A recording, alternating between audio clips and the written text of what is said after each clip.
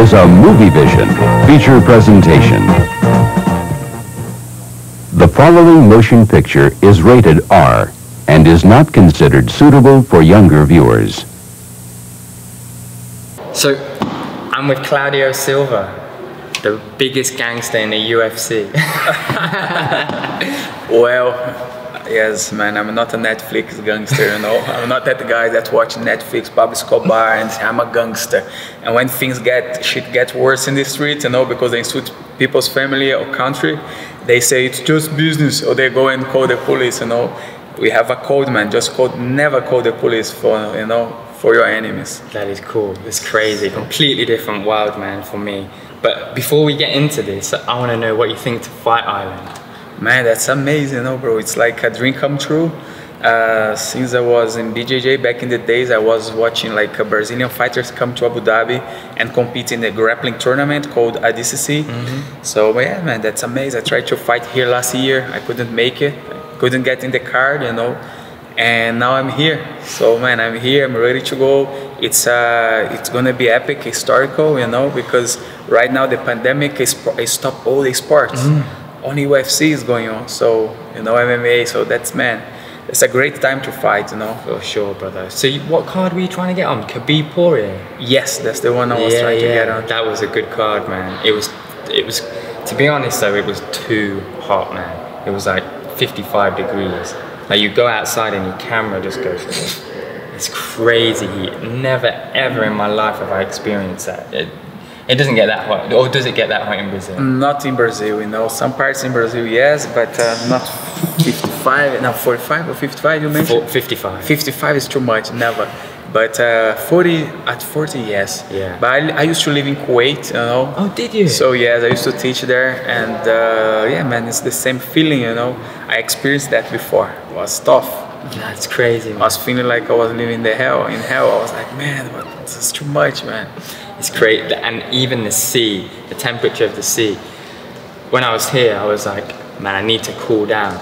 Ran into the sea. The water is warm, brother. Man, it's like a hot tub, brother. Hot tub, yeah, it is, you know. One, they told me, don't go to the beach because the water will be hot. I'm like, no, okay, I'm Brazilian, can't go, you know. Wow, man, I was burning, you know. I was like, burning. I'm like, man, that's crazy, you know. I'm a brown guy, you know, brown skin, and when I got there, I was like, man, I was feeling like I was a white person or a ginger, you know, getting the sun. I was like, man, that's serious, man. That's not bullshit. It's not, man. It's a different temperature, brother. It's at the next level. It is. And when people say it's like opening the oven, it's really like opening an oven. That's how it feels, you know. It's insane, man. Insane. So you're a British Zillion. Yeah, I am. Very cool, man. Yes. So talk to me a little bit about that. London, man, it's like where I born again, you know, where I have my second chance, second life. It's a place that I always say that, you know, it's a country that I came with only one ticket away, 200 pounds on my pocket, you know. I didn't have a ticket back to Italy or Brazil. So I met a Brazilian guy, he did the translation in the immigration. And the guy, man, he just said, listen, this guy has everything wrong. He has all the reason I send him back. I've been working here for 15 years. I never allowed nobody get inside like this. So maybe he lived here in the past life, or he has something that connects to London. And he just stamped the passport, and the rest is history, you know. London was the place where I started my MMA career. London is the place that I first had my MMA, my BJJ academy. When I got my black belt, you know.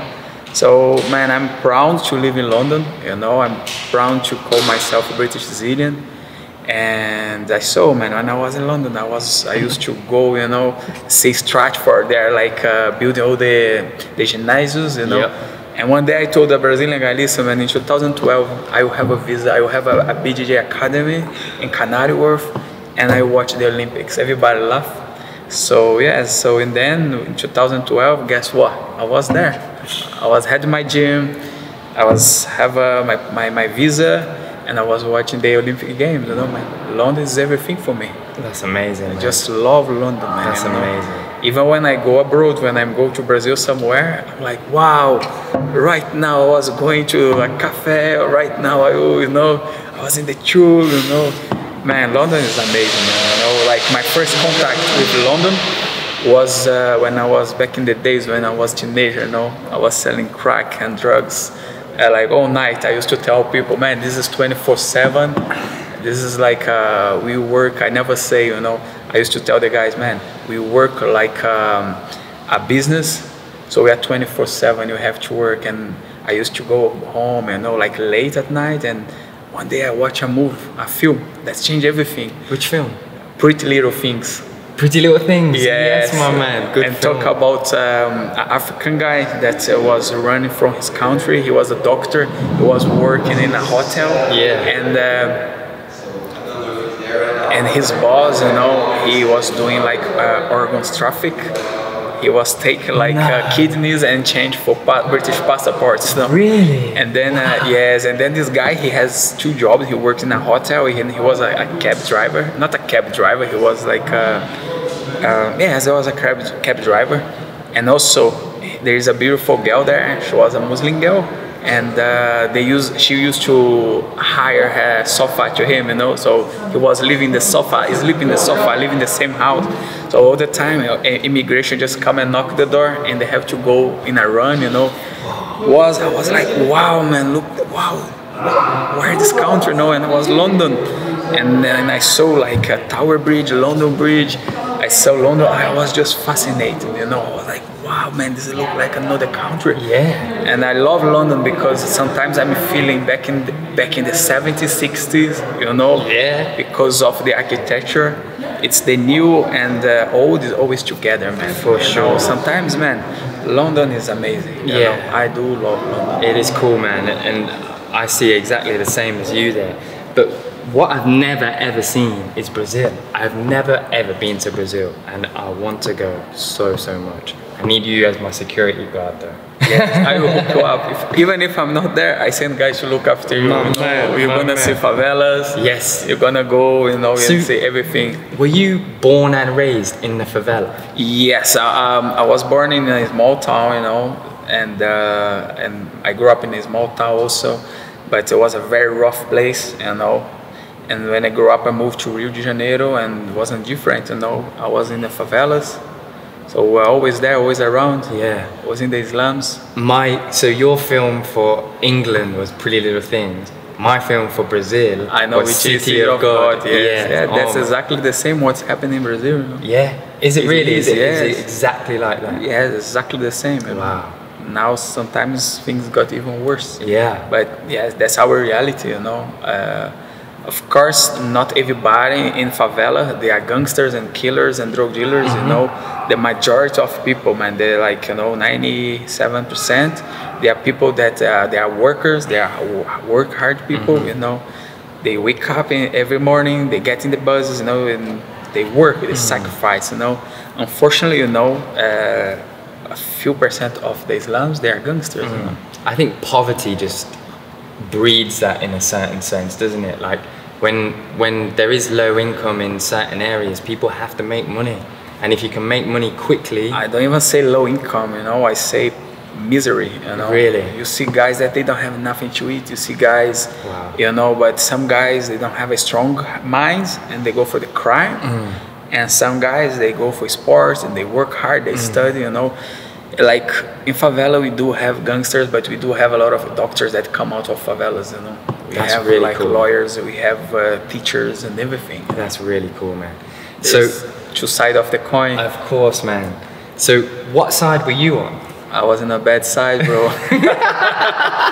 I was always a crazy kid, I was a guy that would never let people take a piece with me. Yeah. So when I was growing up and I started like hide a gun, and then I started selling drugs, And when I saw, man, I was cocaine, and I was doing like robberies, because I wasn't scared of anything. Yeah.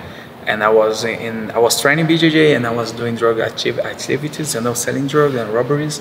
And I used to say like, BJJ is my hobby, and crime is my profession. Wow, that's great. And look how your life's turned as well. Yes, now MMA is everything, you know. MMA is my job, my passion, it's my life. Yeah, one second. Talk to me a little bit about, like, so all these guys, they had lots of cash, right? They do have cash, gold chains and everything, you know. And they ask you to look after the money. Well, they are saying, listen, the cops come into the slums and they take our money, you know, because they have a full amount of cash. So I said, do you know what? I have a plan, I have a bank account. So give me the money, I'm gonna keep that money safe, you know. And anytime you guys need that money, let me know, I'll give you back. So I was take the money, buying drugs, you know, selling drugs, and make like 3-4 times more. But I was always pay them on time, you know. And good. One time I just tell, listen guys, we can make even more money that way. And they agree, you know. So it became a business. It became a business, you know, like any business. Yeah. And is that where you got your business like acumen or your business brain from? Is from the favela? Yeah, it was from the favela. You know, if you're a good drug dealer, man, you can be a great businessman in any place. You know, it's all about never expend money and follow the rule number 1. You know, just keep money safe. You know, and pay tax. Yeah. Because in life there is only 2 things that will catch you up. You know, will catch you. Death and tax. The taxman will knock on the door. That's amazing. Such a crazy story. You were showing me some of your bullet wounds as well. Yes. Can you tell me about what happened there? Yes, when I was 14 years old, you know. 14? Yeah, 14. I was making 15. So I had a fight with a guy. He tried to stab me. So I took the knife. I knocked him unconscious, you know. And my friend, this guy was older than me. He was on his 30s, but he was a killer. And my friend told, listen, this guy, he walks around with a gun looking after you. I'm like, no way, man, I will beat him again. This guy is nothing. So one day I was walking with my friend, you know, and we saw him in a pub. So he was sitting, and my friend said, hey, let's catch him. I said, no. Something told him, no, don't go. No, he's too relaxed. There's something wrong. So I swear, you know, for my mom's life, I look at the sky, I saw a hand hold a gun, and then I started running, you know. So he shoot me, and I was running away. He was like, I was running from him, and he was shooting me and running.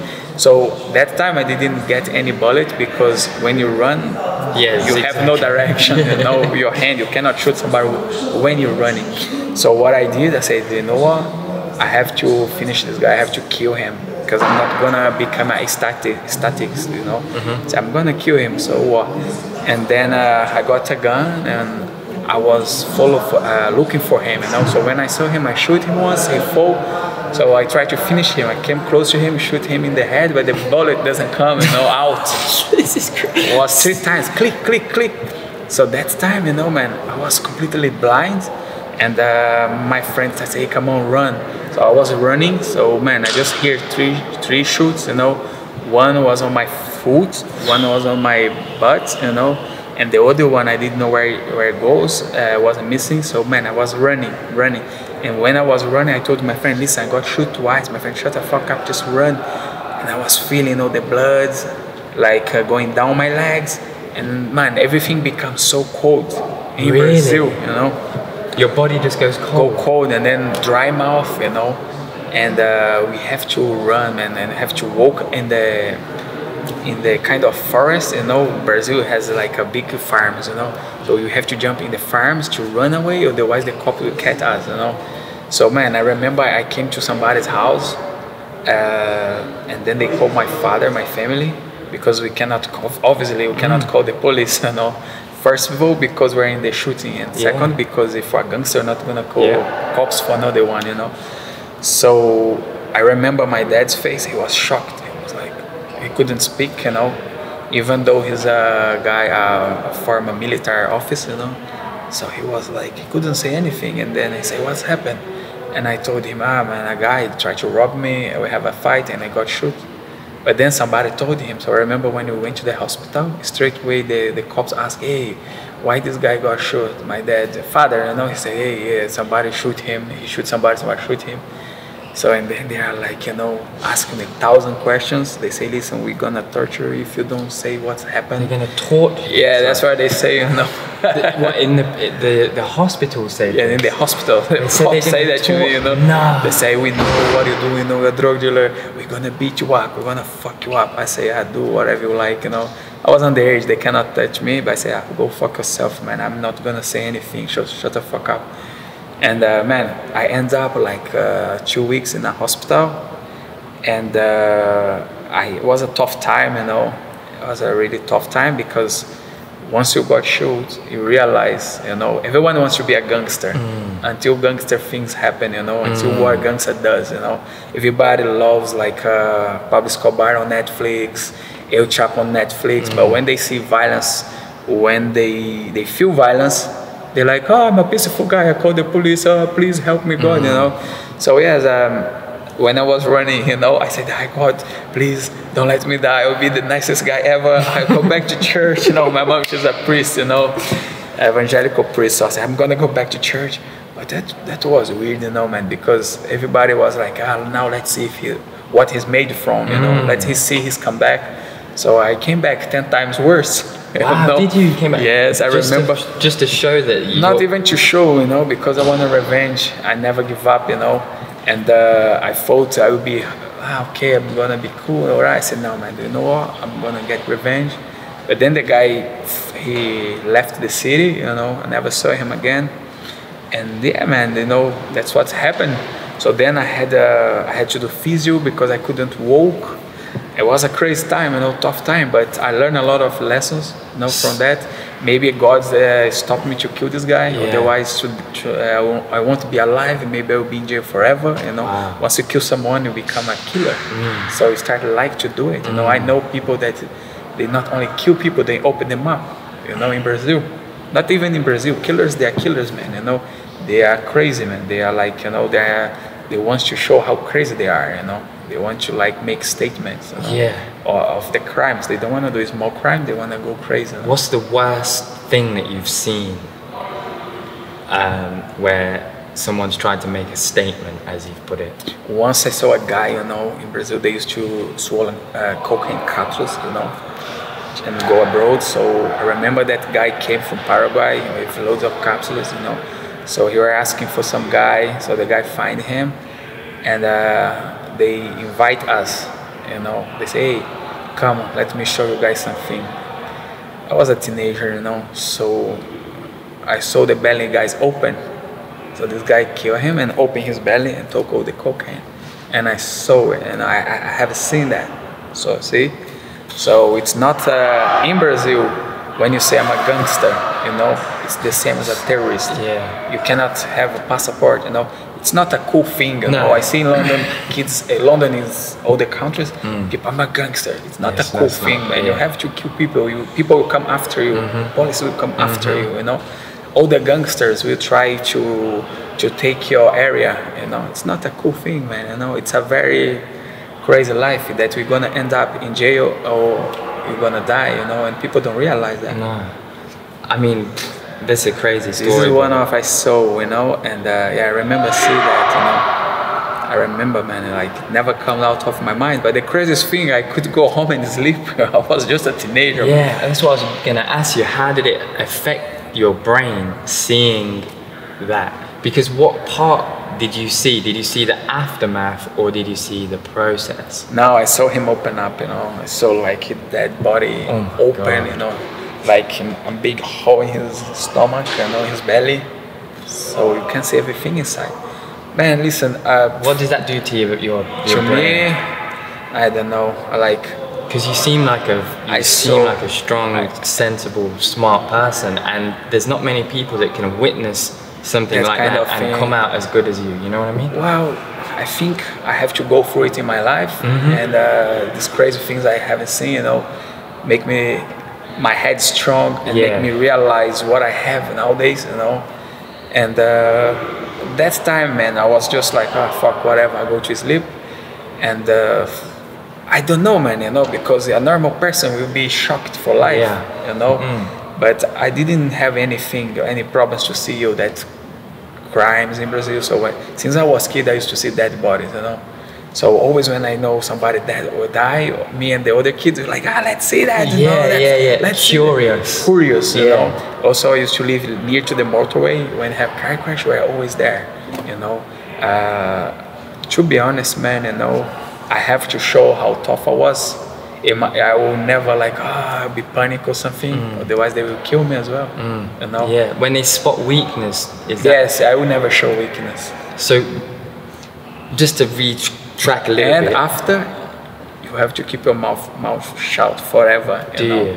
And if these crazy guys that do this kind of things, they doubt about you, they will come after you. You know? For sure. So it's like a truly crazy world, you know, man. For sure. So I want to like recap a little bit. So when you got shot and you were running through the forest, did you think you were gonna die? Yeah. Or did you? No, I didn't. I didn't. That's crazy. I didn't think I would die. I was just bleeding, you know. I was just running. My mouth was dry, and the guy said, "Don't ever take water because you're gonna die." I'm like, all right, you know. Don't take water. Yeah, there's like a shock on your body, you know. Nah. I don't know if it's true or not. I didn't take. No, I would not take a risk. Yeah, now I know that. But I'm not gonna get any. Nobody will shoot you. You stay alone. Wow, that's so cool. So, well, I say cool. It's a cool story, but it sounds like a terrible moment for you, man. But what I wanted to know is, you said you came back 10 times worse. Yes. So, talk to me about how you went 10 times worse, and then how you got out of it. Man, I was like crazy, you know, man. Every time I was watching crazy death, you know, like I had that feeling that somebody would come and shoot me, would kill me, you know. I remember once I was like, man, I was like, do you know when you cannot stay calm, you cannot stay quiet, you like move, you go different paths, you know, different ways you never do. I was feeling that somebody would come and shoot me. Man, somebody would kill me, somebody. I was paranoid, you know, because I have seen so many killers, so many deaths, you know. Sometimes where I just talk with someone, somebody come and shoot the guy in the head right in front of me, you know. That's happened before? Yeah, many times, you know. One day I remember I was talking with a guy, and this underage guy came to me and grabbed me like this, hey, come, I need to talk to you. And he was younger than me. I was like his idol. And I didn't say enough. I'm like, yes, why you hold my t-shirt like this? He said, look behind your shoulder. I just saw a guy come from nowhere and shoot the guy, you know, like the head, you know. The guy that was holding your shirt? Yes, he said to me, look behind your shoulder. So when I look, I just saw this guy run and shoot the guy that I was talk with. And I was like, man, now everybody will think that I did it. Why you guys did that? You know, they're like, no, don't worry. And then, you know, that kind of things that I go through, you know, man, I was going through when I was teenager, you know, when I was in my 20s. So, man, it's like all the time something bad happened, you know, and I was feeling, man, the touch of the death. So then I went jail. You did go to jail, yes, did you? for like, I went to jail in Brazil because of a robbery. I went inside a mall, a big mall, you know, and I robbed like a cinema that there's a lot of cash there. So the guy that's supposed to give me the running, he just ran away, man. I was by myself, you know, and I tried to run and they catch me. So that was the craziest time because I used to say I don't have, I used to say to my friends, I don't have feelings anymore. I used to talk with my friends, listen, we don't have feelings. Like, I don't care, man, anymore, you know, to beat people, to hurt people. I don't know. I used to tell them, I think we are monsters because we have no feelings. We don't care for anyone anymore. Like, we don't care what people think about us. I don't care, you know. And my friends the same, you know. But when I went to jail, brother, I was like feeling so horrible, not because of me, because of my mom. That's what do you know what, I was going to ask you about this. No? Like, were you worried about your parents' safety? Yes, not safety because I didn't snitch on anyone. I didn't say nothing, you know. They catch me and I took the blame of the robbery. But what my mom feels right now, what her feelings about me going to jail. She raised me, you know, like I was never a rich guy. I wasn't a rich guy, but I had food at my table all the time, you know. And I was like, my mom's an evangelical priest as well. So I was like, what the fuck, man? My mom, she must be bad, man. She must be feeling so sad about it, you know. And listen, this is a big shame, you know, for my mom, for my family. do you know when you feel that the sky Yeah. fall on your head and your shoulders? That's exactly how I felt that night, you know. So when I came to jail first, I saw the guys. I say, hey, that's my neighbor. Yes, I know that guy. I know this one. I knew everyone there, you know. And when you came to the jail, man, you know, first of all, you hear about the jail. Yeah. But then you step inside the jail. First thing you have to do when you get inside, take your shoes off and say, excuse me. You gotta show humble. You gotta be humble, a humble guy, you know. Yeah. If you come inside like you're the man, Macho, yeah. like yes, I'm the tough guy, I'm the kingpin, they're gonna kill you there.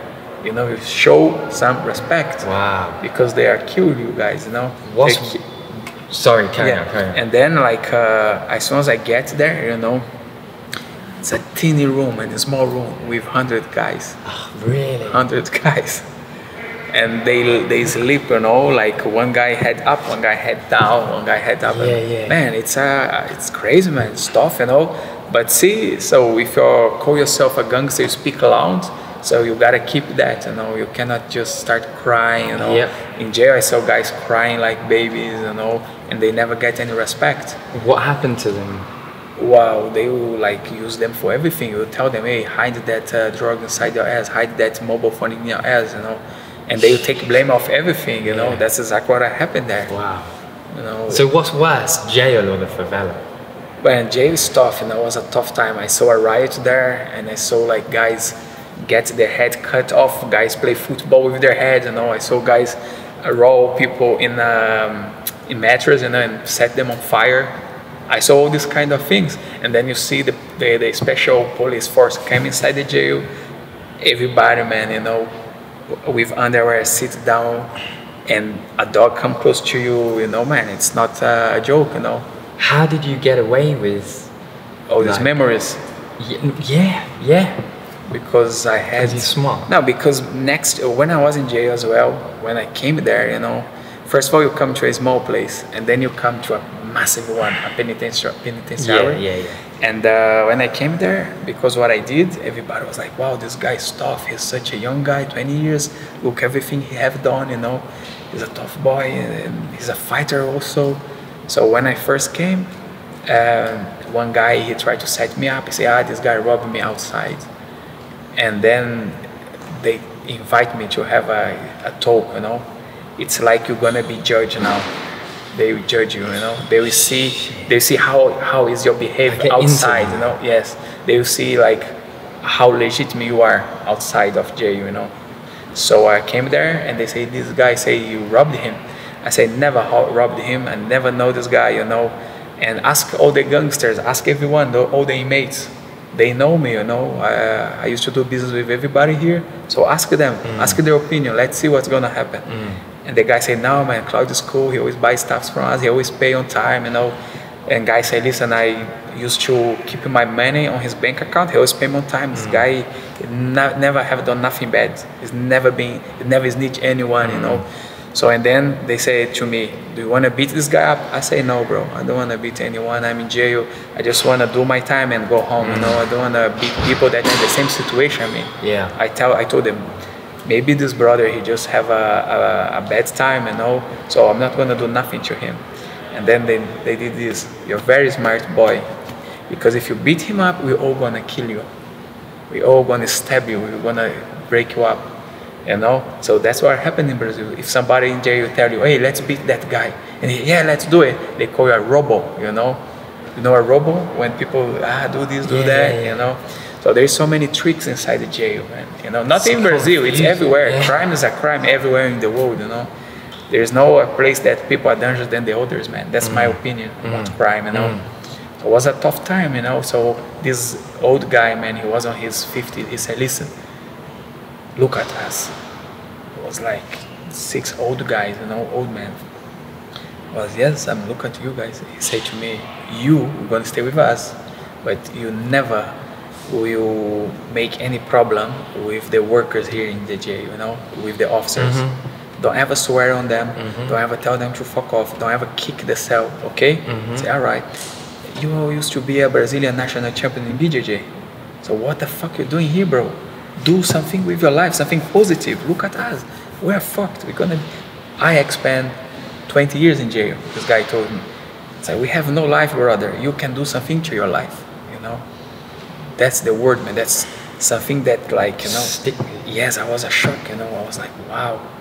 And then it was a horrible place, man. It's like, you don't have a family, you don't have good food, you know, and you have to be smart. So I said, I make a promise. I said, do you know what? When I leave, I will never be here again. And I will be back to Brazilian Jiu-Jitsu, and I will become an MMA fighter, UFC fighter, I will fight in Pride, whatever. I will never stay here again, you know.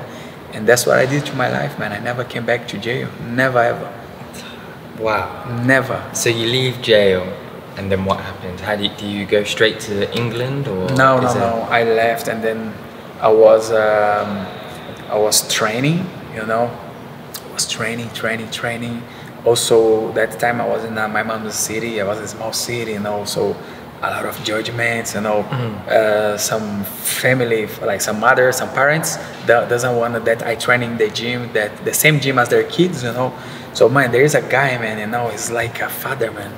His name is Marcio, you know, Marcio Mota. He always support me. He always was my sponsor. But when I left jail, he knocked my door. What are you gonna do to your life, my brother? I said, I don't know, man. I will become trainer again. I gotta move, you know. They said, no. You train in my gym. I said, come on, man. There's no way I can train. I was 17, like 2 months, my face on TV. He said, come on, man. It was on TV. Because what I did, you know. Most of people that tried to rob that mall, they got killed. Did they? Yes. By the police? By the securities, you know. But I was one of the only ones that escaped alive, you know. Me or 2 guys only. So then he said, listen, you coming back to training Monday. Okay, if you don't come, I'm coming. I pick you up. I said, okay. So I went training, you know, and of course I did bad things, you know. But some people, they try to take a piece with you. I remember the first day somebody came to me, you're not ashamed for what you did. So I was an old man, you know. And I say, go fuck yourself, a bitch, otherwise I'm gonna shoot you in the face. I didn't rob poor people, so go fuck yourself. Don't ever talk to me because I'm gonna kill you, you know. I told this guy, man, I'll cut your head and shit in the house, so fuck off. Jesus. That's what I said to the guy, you know. So, man, it was tough, you know, like, because once you go to jail, it's never gonna leave you. You're an ex-inmate, you know. I can be the president of United Kingdom. I can be the president of United States. My haters, they always tell me that, you know. Sometimes a hater always tell me, man, you're a gangster. I'm like, of course I was, but look my life now, becoming something different, you know. That's what's cool about this whole story, is that I don't think there's anybody, maybe you will know somebody, I don't know, but I don't think there's anybody that's been and seen what you have seen and lived in the UFC, full stop. And if you think about when you were in the middle of that shooting, when you were running away, what were the chances? Not the first one, I had many. Really? I'll ask you about that in a minute. But Yes. imagine what the probability was in that moment that you were going to make it out. You were going to fight in the UFC. You were going to travel the world. You were going to fight in New Jersey. You were going to travel to Abu Dhabi on Fight Island with all sports in the world. I would be a British citizen that paid tax. Exactly. Oh man. But I mean, this is the coolest story I think I've ever heard in terms of like a U-turn in somebody's life. I had many second chances, you know. I'm so thankful for God that put the right people on my path. Yeah. And I had amazing Brazilian Jiu-Jitsu coaches, you know. I had Paulão Rezende, man. That guy was Marcelo Garcia's coach. Yeah. You know. So man, this guy one day he came to me. So I wrote to him, hey, can I please teach at your place? You know. Is that you wrote to him? Yes, I see you guys have a house for athletes. You know. He said, yes, come down. So when I came, that guy, you know, man, he's so serious. You know. He came to me and he saw me training, and then I told him, say, listen. He asked me, why you want to train here? And then I told him, listen, man, I was a gangster. I just come out of jail. I need a second chance of my life.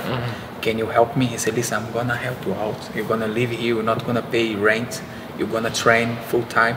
But if you make any mess around, you will see the evil you see death, man. So don't mess around, you know.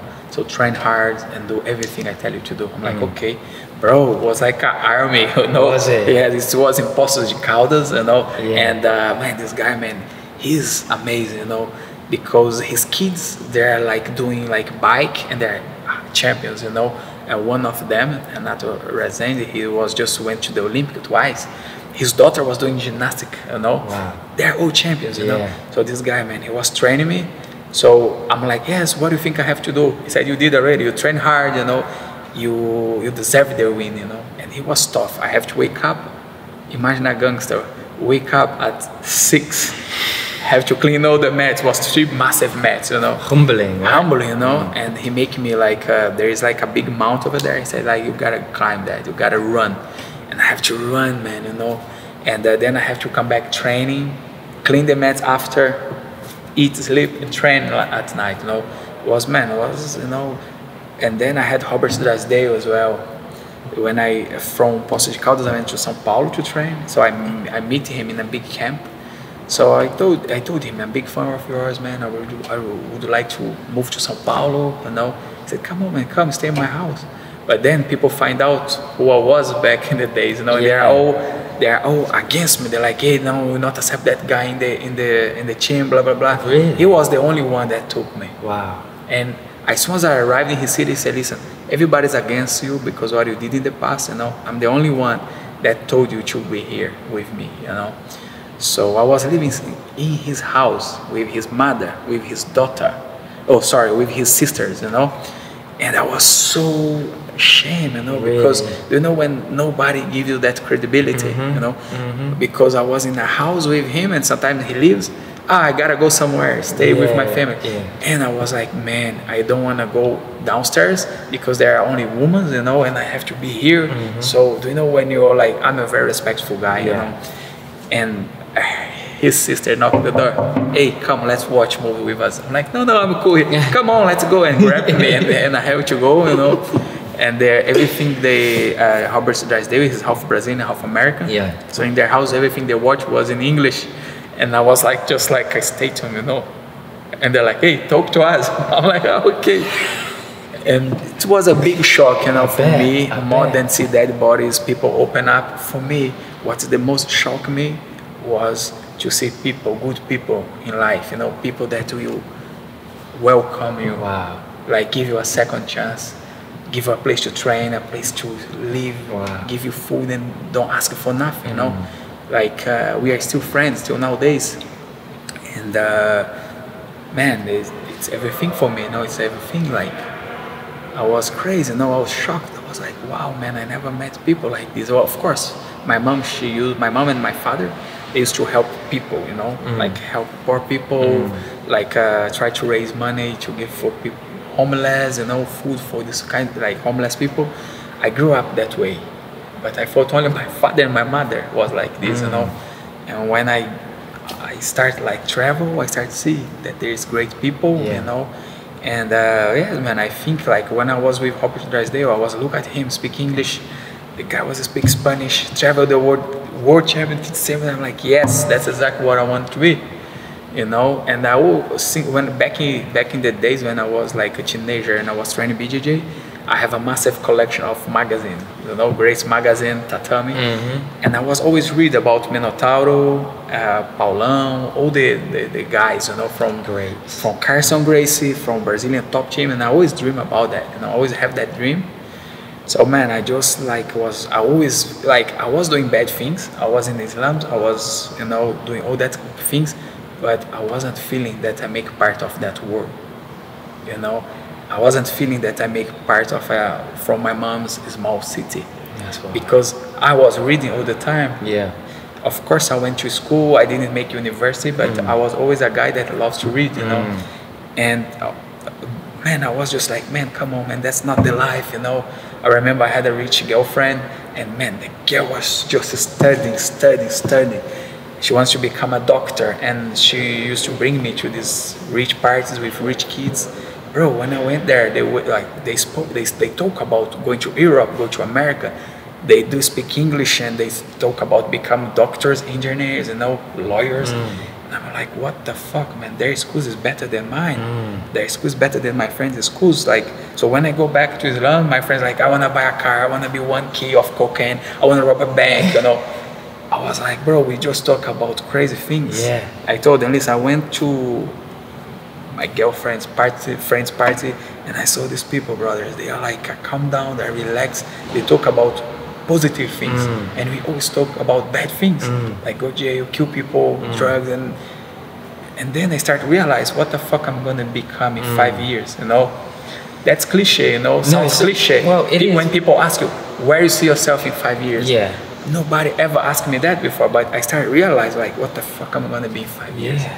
I said, and then I started. What did you think to that question? Jail, you know, dead, you know, lucky. If I was lucky, I would be in jail with that path, you know. But then, man, it was like a crazy thing, you know. And then I started realizing, man, say, come on, man, you know, I gotta get away of this.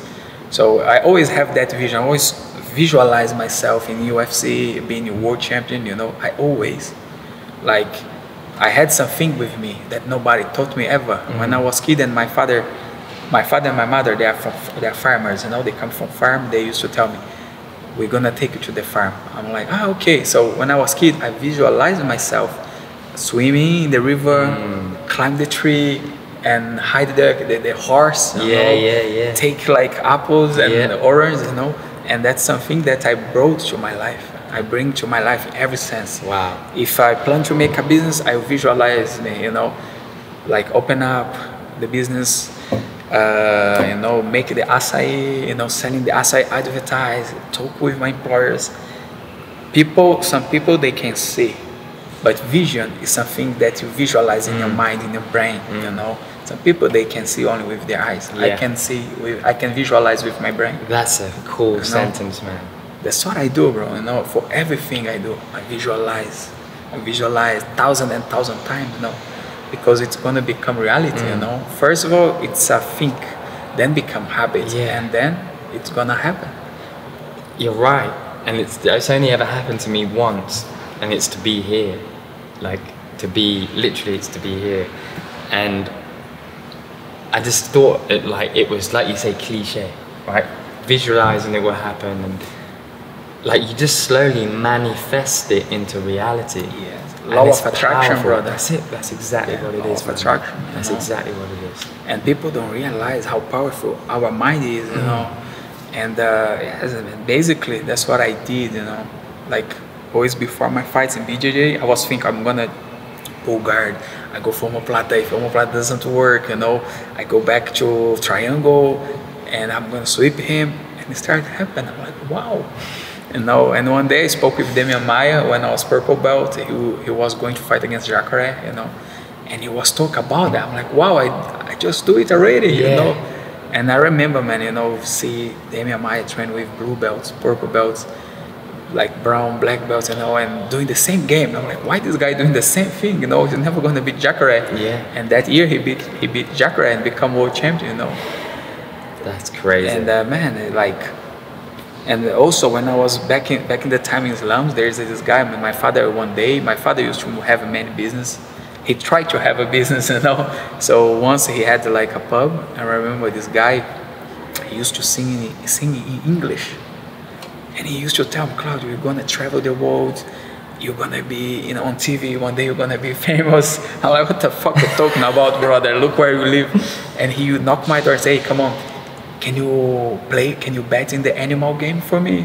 The Jogo do Bicho, you know? Every Brazilians, they love that game in Brazil. Then it translates to English is animal game or animal bet, you know? So I said, why you make me bet every single one? What, you mean when they fight? No fight. There is like a kind of like a balls with the name of the animals, you know? And they make like, it's like a illegal lottery in Brazil, you know? Every Brazilians love it. So, this guy, when I came to London, you know, I was like, man, I hear that music somewhere when I started to understand English. And then I went to YouTube, I'm like, I'll see the lyrics in English, and and that guy sing that music, you know, was Lionel Richie, you know, was like Barry White, Another one as well, Marvin Gaye, Yep. you know, that's why Wind, Earth, and you know, that's why I love all this that old music, you know, because of that guy. best. And like I met him like a few years when I got to UFC, I met him. Nah. And he had family, you know, because before he was kind of a homeless, alcoholic, you know. Now he has a family, man. I'm like, and he told me, hey, I told you one day you're gonna become a star. Now you're on TV, you're in interviews. I'm like, man, how come, man? How come? And then I told him, you know, and always when I see him, I make him sing for me. That's you know? fucking cool, man. Man, I just love my life, you know. I love the man I became, you know. I love my journey, you know. So I'm a blessed man, you know. Yeah. I'm a blessed man, you know. You are. And of course, now I'm a better position. I always help some guys, you know, some BJJ kids that come to Brazil. They don't have to London. They don't have a place to stay, you know. I say, come on, man, stay in my house, you know. Just sleep in the mats and the sofa, whatever you like. Sometimes I pay the entrance in the competitions, you know. We have to give something back. Yeah. You know. That's amazing. Because I had many people that helped me. You know? Like I had 4 years no fight. So when I came back to London, I had a gym, and and I met some. Upstairs they have like a illegal weed cannabis shop, you know. Yeah. So one day the cops came and they fucked everything up, and these guys, they like the cops fault for some reason. The cannabis shop will belong to me, and they like interview me for 5 hours, you know. In the police station, I said, I don't know nothing, I don't know these guys, never saw them. But I didn't know them at all, you know. And one day, man, I was really like, the cops say, listen, now we show us everything, like, because every money I get, I show, no? That's my students, that's how much money I make. If you guys want to see my bank account, they say, no, we cool. But just leave that place, please, because you're going to have troubles all the time. I said, all right. So I left the place and I lost my students. So I lost. My students didn't follow me up because I moved their area. So was my comeback to UFC, you know. Man, I was so thankful because I lost that gym. Listen what's happened. I had no money. It was 2018. I have no money at all, you know. It was 2018. 18 when I came back in Liverpool. So see, that's another crazy history about London. So the guy that the shop belongs to him, you know, that was part of the shop. I met him on the street. I was like, hey, do you know me? I said, no, I don't remember you, bro. I said, hey, thank you so much. If it wasn't for you, I would be in jail. Thank you. I do anything for you. I'm like, what are you talking about? And he said, listen, bro, that shop was mine. I'm like, yeah, but I don't know you. Yeah, I know you had a gym below. I know that you took all the blame. Yes, I did. He said, man, thank you. Like, oh, okay, cool, you know, all right. So then I went home, and I'm like, man, I gotta fight, man. I have to fight. I have no money even to do my camp, man. I have to do something, you know. Just call that guy. I say, listen, brother, I really need your help. I say, what I can do for you, bro? I need 3,000 pounds. I will fight, and I pay with 5,000. He said, listen, I'm gonna sponsor you. So I'm gonna sponsor you. I'm gonna give you this 3,000. I'm gonna borrow you 3,000, and then the 2,000 I'm gonna sponsor you with 2,000. I'm like, okay, all right, cool. He said, where do you live? I live in that place. He said, okay, by Saturday the money will be in your door. Somebody will knock your door, take the money. I'm like, cool. And I'm like, this guy will never make that, you know. Now this guy won't make that. Saturday night, like 1 a.m. Like, what the fuck, man? When I open the door, hey, I'm here in behalf of this gentleman here, so that's your cash. I'm like, huh? Are you serious? Yeah, okay, all right, cool. So this guy, he doesn't even talk to me on phone, you know. And then, like, okay, all right. So one day he invited me for dinner. He said, listen, man, I know you're in a bad situation. I know life is being tough for you, you know. But I explained him everything, you know. He said, listen, don't put any pressure on your shoulders, brother. If you win or not, take your time to pay me, you know. Just take your time, please. I said, okay. So I won, and then I won one of the night, you know. And then I came to pay him. He said, the money is yours, brother. It's nothing mine. It's all yours. Like, man, I love London, man. I just love London because I can tell you 5-10 histories about when I was fucked up, when I met people in London, I don't even know them, I talk to them. I was just kind to them, you know, for no reason. Like when I was in a bad situation, they call me up. They say, "Hey, one guy once, look what's happened. This guy, he was in London studying, you know, and he wants to have 4 hours PT class." And they call me, my friend called me, "Hey, can you borrow me your gym, please? This guy wants to do 4 hours PT." I'm like, "Yeah, sure, why not?" So the guy was there doing his thing, you know. So the guy started talking to me, "Hey, I would like a seminar." I was like, "Okay, all right." I went to a faraway city. I don't even remember the name, in London, yes.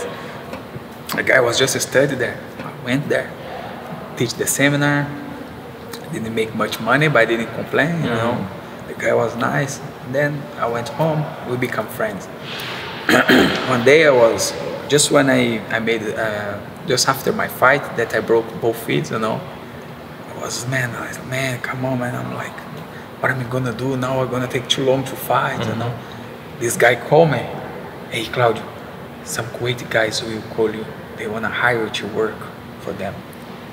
I said, "How much am I gonna make?" He's like, 20,000 Brazilian reais. I'm like, "What?" "Yes, call me." "Yes, I'm all in," you know.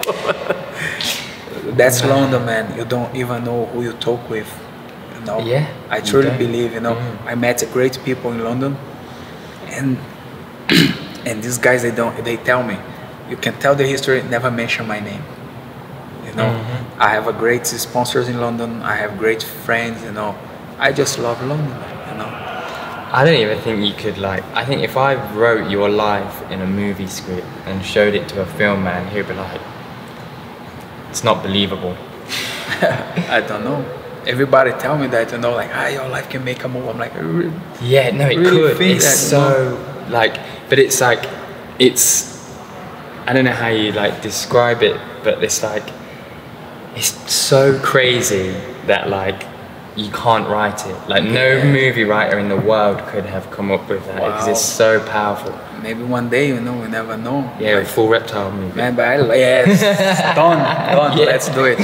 Yes, bro, but like, life is amazing, you know, life is amazing. Like, a lot of people complain, my life is this, my life is that, but people, they don't want to come out of their comfort zone. That's right, that's right. How we want to live something new that we just keep doing the same thing? Brother, nail on the head, nail on the head. That's exactly right, exactly. I couldn't agree more with that.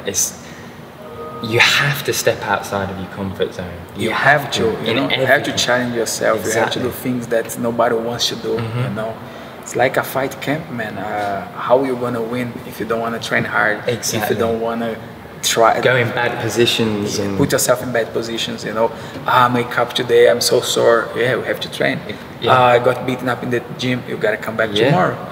Because it's just like second round. You got beat up the first round, well, this is the second round, go. Yes, I can't wait to take you to Rio, man. Dude, you know, I can't wait to go. Show around Brazil. You have to be my security guard. You don't worry, man. You know, we'll make a cool documentary with your life out there. So, when you're fighting, is everybody in the favela watching? Yes, where my mom lives, everybody always watching. You know, everybody. You have to tell your mom if she can to video some of the reaction. Yes, I will ask her, no, but my mom, she was in church, brother. Yeah, fair enough. But like, man, it's a dream, you know, to be a UFC fighter, because I always watched these guys, you know, back in the days in Brazil. I was like, wow, look at this guy, man, he's so great, he's amazing, you know.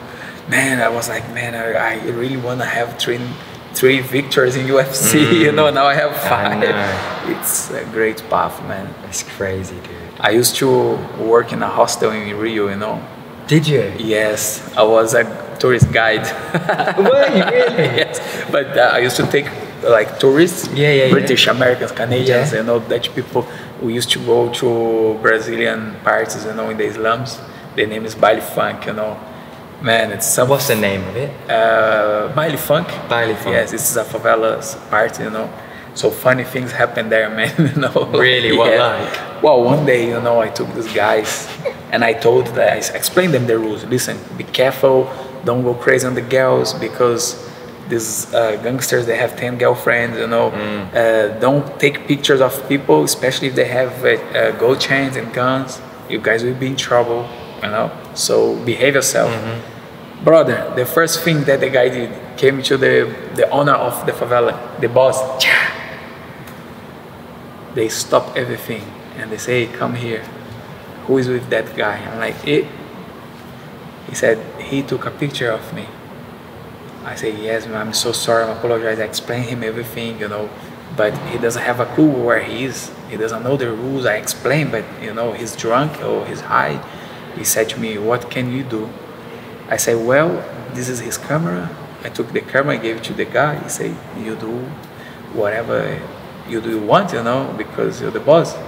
And I explained to him. What, like smash it or? Now I told him, do what you want, you know, and if you want to keep, you keep it. He said, no, just delete everything. Just delete everything, okay? The camera will be with you. But from now on, tell this guy he born again. That's his second born. You know that. He told me, no. He said, do you know that? I said, yes, I know.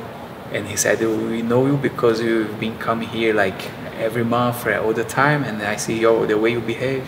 You're a respectful guy, you know, you never get yourself in trouble, but you can go. I'm like, okay, right, no problem. I took everyone and I left. God. This guy, he had a second life, brother. Jesus Christ. Yeah, because like... Would that happen with me then if we was filming in Favela? Not really, because if you film there, I have to ask for permission first. Right, yeah. No, I cannot just go there and film and everything. just right, makes sense. You know, yeah. all the time I was like going to train, and there's like 5 Canadians, take pictures of everything, you know. And they said, listen, Claudio, go speak with them. Hey guys, how are you? Good morning. Why are you guys here? You know, you see that guys over there? You guys cannot be here. You cannot take pictures. Give me your cameras. So I delete everything. I show to them, and they say, tell them to go. Like, they are not gonna kill everyone. Yeah, you know, because imagine if they kill like a British tourist, you know, police will come over and over again to the slums, you know, and it will be bad for the business. That's a good point. You know, but gotta be, don't go crazy. You know? No way, brother. I think it would be, I just want to like maybe go to where you grew up, see the house, speak to your friends, see how people see you now as an athlete, and then we go. Now we have a good time there. We will have a good time. People are not that stupid, not crazy. That's cool. It's like everywhere in the world where you go. That's it, man. You have to respect people. You have to 100%. respect the rules. You know, you cannot just come and think you're the king of the world, because consequences will come after you. Same in Abu Dhabi. Here, yes. Exactly the same. You just have to respect the culture. Yes, you gotta be respectful everywhere. Yeah, definitely, man. God, you've left me kind of speechless there, brother. It's like a crazy, powerful story, man. That is just insane. I can't get certain images out of my head from just imagining, so I can't even imagine what it's like for you, man. It's crazy, crazy story. But let's move on to one of your fights. Yeah, because I want to watch it. So, what's your favorite fight, your personal favorite fight that you've had in the UFC? Man, my favorite, I don't know. Was good to beat Leon Edwards in my hometown. Yeah. Now he's number 3 in the ranks, you know. But was even amazing to beat Nordin Taleb because he was too arrogant, you know. James Krause came in, first person that came in, and he said he respects you as a fighter, and he respects you as a person, thinks you're a nice guy, but he doesn't see where you're better than him. What do you have to say to him about that? That's what everybody thought, you know, and all of them got tap out, got elbow in the face, you know. Yes, he has to think that he's good, you know, because I'm better than him, you know. And we're gonna see on that night, you know, 17 October, he will see why. The reason because he say that, because nobody knows what I'm gonna do, you know. Nobody knows which Claudio will come, because I'm always coming better. If you see my fights, I'm better and better and better. I'm improving, you know. I respect him, he's a great guy, you know. But he'll get stopped. What round? I don't know, bro. Doesn't matter. First, second, third, he will get finished. You know? Very cool. So there's a few on here, right?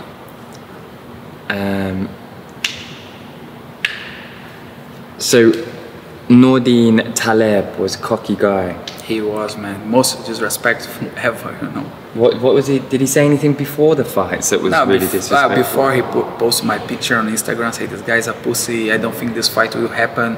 I was just about to move to 84, but now I will fight this pussy. Blah blah blah. I'm like, and people are showing me, you know. I don't care. People can talk, you know. I love to. That's what I do, man. You know, I'm a quiet guy. If you go crazy, okay, no problem. Can talk, no problem. And then you're gonna see what's happened. Yeah, for sure. I wouldn't want to fight you. The law is a dog, they never bark. You know? Yeah, for real. Just yeah. So we're gonna watch you against Leon Edwards, right? Yes. I mean, Leon is on a run now, isn't he? But he can't get a fight. Well, it's crazy, you know, man. Like, they didn't like him much, you know. I don't know, brother. It's right. UFC didn't like him. No, I'm not saying UFC. You know, I think the fans don't like him much. Right. Because he has eight winning streak, and he doesn't have much followers like people in the top 5. You know. And bro, I truly don't know. You know, why they don't like the guy, why they don't support the guy. You know, I don't know. I have not a clue. You know. No, I don't really either, to be honest, because I've met him a few times and he seems like a nice he's bloke. he's a good, you know, a good fella, but I don't know. Yeah, same. I don't know. So obviously you do a lot of your training in Britain and England. Have you seen him since the fight in any gyms? No, I never haven't seen him in gym. I stay in London all the time. Yeah, he's in Birmingham. Yeah. So fair enough. So, I mean, this is a young Claudio. Wow. 6 years ago. When you look at this image, what does it make you feel? Man, the whole thing. Proud, you know, man. I got UFC, man. Then I'm just proud of myself, you know. That's cool. Here you are. Leon's in the cage waiting for you. Talk to me a little bit about this, Hannibal. Wow, when I was a kid, you know, I used to watch Hannibal Lecter movies with my uncle. So my mom hates that, you know, and he started to call me Hannibal just to make my mom piss her off, you know, make a joke. One day, my cousin was pissing me off, man. Take a piss, you know, and I just choke him out, make him unconscious. Came inside home and I was eating, you know. That day I threw him inside a bin, you know. I was eating. You put him in a bin? Yes, inside, lock him. And my uncle, he saw everything. He said, come on, man, now you become Hannibal. Yeah. Because I didn't come say, yes, you know. Say, what are you talking about? No, I saw what you did to your cousin, you know, you make him a cousin for him in the bin. This is a Hannibal thing, you know. I'm like, really? Yes. I'm like, okay. So, yes, and then I will fight Bama, and he called me and said, hey, come on, man, use the mask. It's gonna be important. Yeah. I'm like, why? Make a different entrance. Yeah. I'm like, no, man, no way. He said, come on, do what I'm telling you to do. I'm like, okay, I will do that. So then I made it, and I love it. You know? It is cool. It's an epic move, filmy, you know. Everybody loves Hannibal. They do. It's recognizable. Yes, it's like impact. It's strong. For real. Just checking. I'm a Hannibal Lecter from London. London has his Hannibal. And Brazilian. So what are you thinking in this moment when you're walking out? So you've got your UFC gloves on, big crowd. What's going through your head? I only think about finish him, you know. I only think about win, get the victory. If you see my eyes, I'm totally focused, you know. And I don't think nothing else. You know, I don't want to look to the crowd to get distracted. Is that what would happen if you look at the crowd? I think so. Yeah. Well, everybody has his beliefs, you know, yep. And that's what I believe. This is my mom's city's hometown flag. I was fighting. Wow, I never saw that fight like this, you know. Yeah. Getting saw, I never have seen before. Does it make you really proud? Yes. Yeah. Wow, it's once in a lifetime, you know, fighting your mom's hometown. Was your parents there? Or your mom? No. My mom, she's never come, you know. But she'll watch on TV? My brothers was there. Yeah. You know, My wife was there. I had a lot of people there, you know. My godfather was there as well, you know. He always support me. Wow. And my uncle told me, if you lose that fight, you're gonna be remembered in the city, the biggest loser ever. Your uncle said? Yes, make sure you win, because pressure. wow, Good pressure. Good pressure, yeah, you know, because it's a UFC, man. You know, it's not a pub fight. No. You know, You're representing your country, and not only your country, your city. it's my first MMA fight in Brazil. It was my first MMA fight in Brazil. That's wild. Is there much nerves? Are you nervous for this one? For this fight? Because it's where it is and what's happening. Wow, and I think I'm not nervous, but we always are. You know? You're always anxious, you know, but you gotta. People are scared. People, they feel the fear, you know. They're scared, but you gotta control your emotions, you know. It's because fear make you not act, you know, Sure. can stop you. So you gotta take that adrenaline, you know. You gotta deal with it, you know. Is it best easy way. to control? Yes, it is, you know. Once they close the cage. where you have to go, nowhere. Yeah. You cannot jump and run away, you know. Wow. Okay, so let's get in.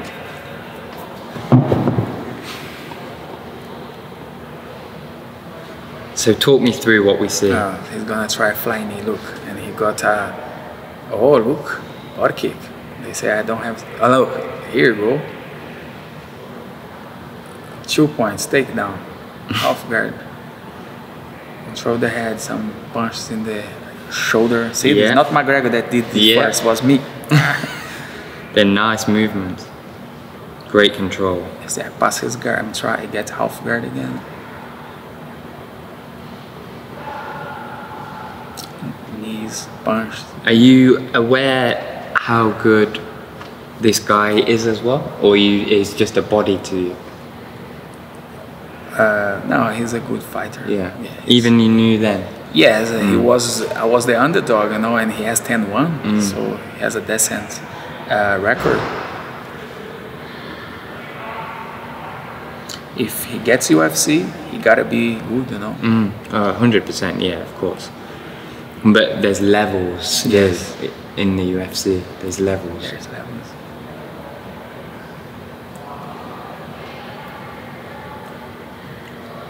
So this is the first time you've seen this as well, right? So we're just working on lots of ground and pound.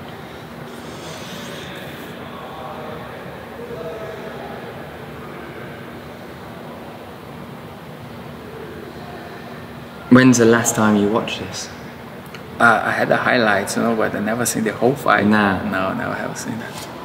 We won't watch the whole thing. We'll just go to certain points. I think I got excited here. Yeah. Came up, look.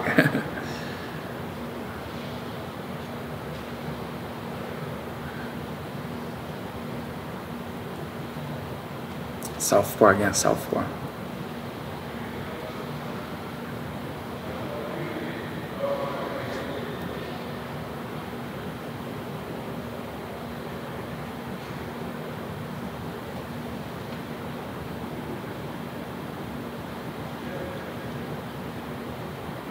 Hey, see?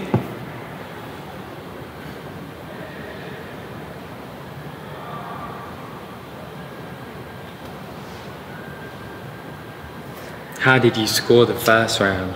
Were you aware of how well you were doing? Yeah, I was, you know, was. I quit in a little bit.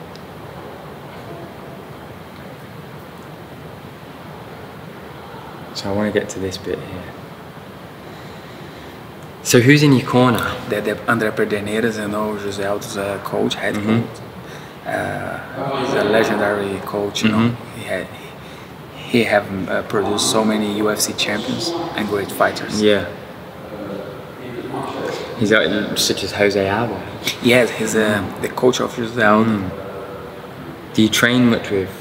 I used to train at Novo União. Yeah. You know, I did the camp over there. So Yeah. it's a great place. I have good relationships with that guys, you know. Yeah, great people. They seem like great people. That's another place I really want to go. So I don't, just because of the time, I don't want to watch the whole thing, but I want to watch this last round with you, because is this where tired and fatigue is setting in? Yeah. Yes. So yeah, he was saying, "Come on, man! Now you have to show your heart. Come on, let's go. Now it's all heart. Let's go." You know? So look, can see.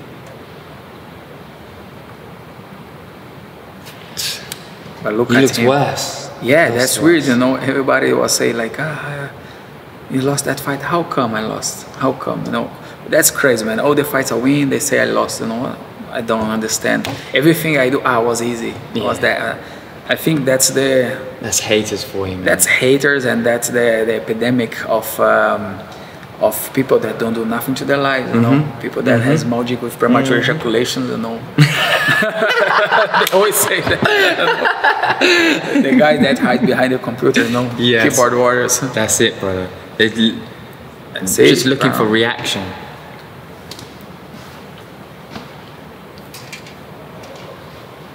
Is this a similar fight if you fight again? Wow, man, I truly believe I will beat him. I will dominate him. You know, I will take him down and break him. I would truly believe that. Is this the? Well, actually, I don't want to give anything away on James Krause. We see BJJ pressure. Yeah, man. Were you looking to get top mount or not interested in that? Pardon? Were you looking to get full mount or were you not interested in that? I was looking for, you know. I remember I was near him, he was like, fuck. But he was hitting me in the neck. The back of He the said head. fuck? He was like, fuck, because I was ground and pound him. Really? Yes. But he's a great fighter, man. You know, he's doing very well. He is. I think this changed a lot for him. Also, he lost to Kamaru Usman as well, you know. So high accolades, brother. Yes. Very high. 10 fights. He has 10 fights, 2 lost in UFC, I think. So after you fight James Krause, so he remains on the ground. I mean, just domination, take his back, full mount. I mean, it's a masterclass, really, isn't it? Yes. Maybe that fight, he understands that he has to train his ground game. Yeah, I think so. And then the last 10 seconds on their feet. Yes, man. 10 seconds is 10 seconds. But long 10 seconds. Yes. Look at that. I have that picture. Do you? You have this picture? I do have. It's a powerful photo. Powerful still. Yes. I love that picture. I do too. It's very nice. cool, man.